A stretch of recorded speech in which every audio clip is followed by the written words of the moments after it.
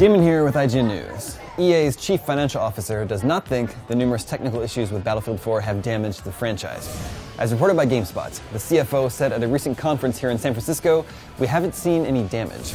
He says that the game sold well upon release and continues to sell well due to the regular release of new content.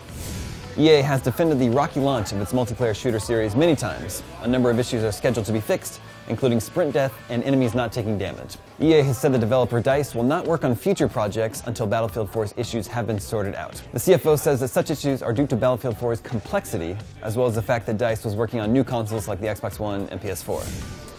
Battlefield 4's third expansion, Naval Strike, will be out later this month. For more, stay tuned to IGN.